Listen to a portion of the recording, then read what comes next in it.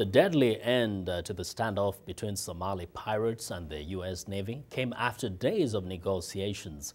Military personnel on the scene were aided by the U.S. Federal Bureau of Investigation, which has for years, has years of experience negotiating in hostage situations.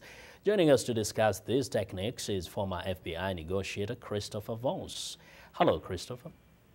Hello, how are you today? I am fine. And now, you see, in the situation in Somalia, we may go directly there.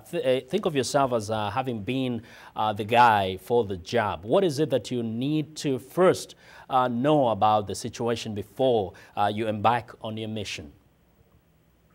Well, there's not that much you really need to know in advance. It's more of carrying a mindset into it that's really important. And the negotiator's job is to try to get everybody in the middle of this out alive. Once it gets started, you begin to learn about who's in it. You want to know as much as you possibly can about the people individually in it. You want to know about the pilots. You want to know about the hostage. You want to know about how they came to be in the situation. And you really want to find a way to get everybody out alive. Now, somebody would look at this kind of a situation and say, see, it ended in violence. Some people died. Does that disappoint a negotiator like you, that it did not end in a way that everybody left that place alive? Well, I don't, the disappointment might be a word. I mean, it's more the people that are in it, the people that have created the situation are the ones who really choose how it comes out.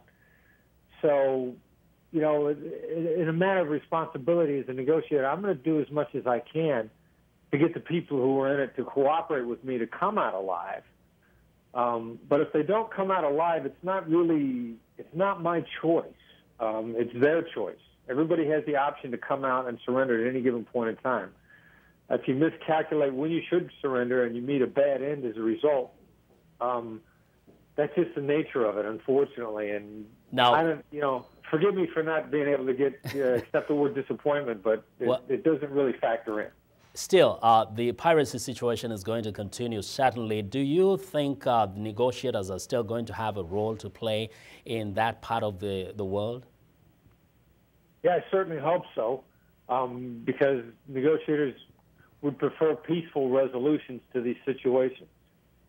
And very briefly, say, can there be a conflict between the negotiators' tactics and those, say, of the Navy SEALs?